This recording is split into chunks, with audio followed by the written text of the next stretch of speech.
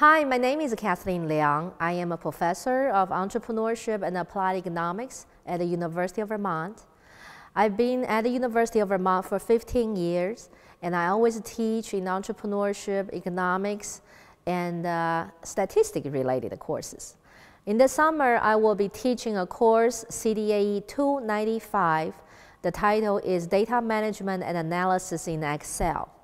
The focus is to give everybody a content and an intensive training about using Microsoft Excel program. Microsoft Excel program is probably one of the most popular computational program in real world, in industry, organizations.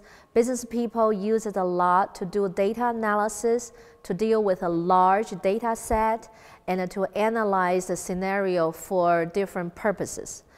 I've been teaching the class for a couple of years, and I always get good feedback about the course because it's a technical class, so it focuses on hands-on training.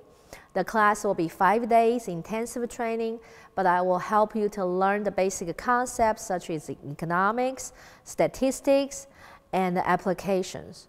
We create class projects for your real-world application. So I welcome people who are at the workforce that you have to deal with a large data set, but you don't quite understand how to analyze it to the full capacity.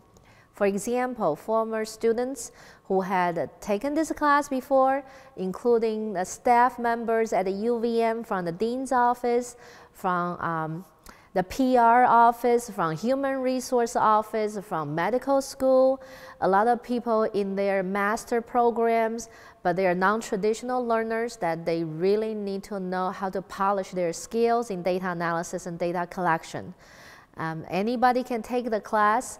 It's required for higher level students like a senior students, master level, but if you are a sophomore, junior, you really want to know how to use Excel beyond just enter data, typing 1, 2, 3, then this is the class you ought to take, because I really will help you to do some interesting simulation, modeling that you can use it for personal finance, for economics analysis, for historical trend analysis, marketing, anything, you can use it.